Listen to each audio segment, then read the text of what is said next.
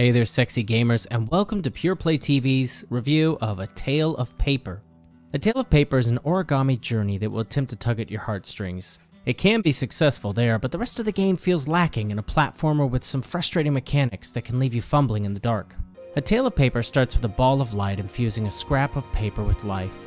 That little scrap can run and jump, and you'll need that to avoid the evil Roombas and other predators. The Roomba death animation is a harsh one.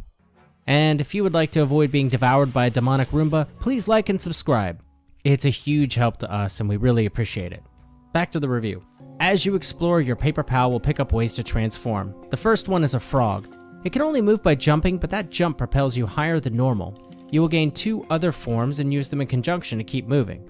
The environments are simple but not ugly. After starting at home, you'll soar above the rooftops and delve into wet sewers. Each area has a hazard from deep water to the Roombas I mentioned. The sewers even have a chase scene with a giant spider. However, no matter where you are, the items and detail are sparse.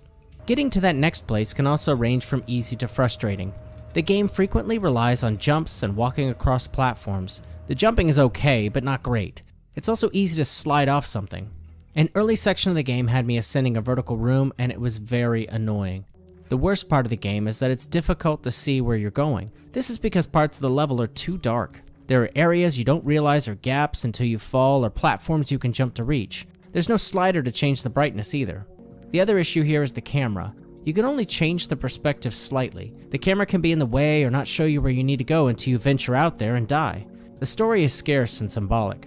It's told through environmental clues, and the ending did manage to be sweet and briefly touching. There's another chunk of gameplay after the credits with more story, but it will probably take you less than 2 hours to complete everything. A Tale of Paper is very short, but the foundation of a great game is here. I didn't enjoy the platforming, and the dark areas of the world can be difficult to see. Even so, it's not a bad game. It just needed a little more polish and some fleshing out to reach its potential. For more news, reviews, and original content, connect with us on Facebook, Twitter, and on PurePlayStation.com by clicking on the links in the info box. As always, please remember to subscribe so that we can bring you more content like this, or even better. But no promises.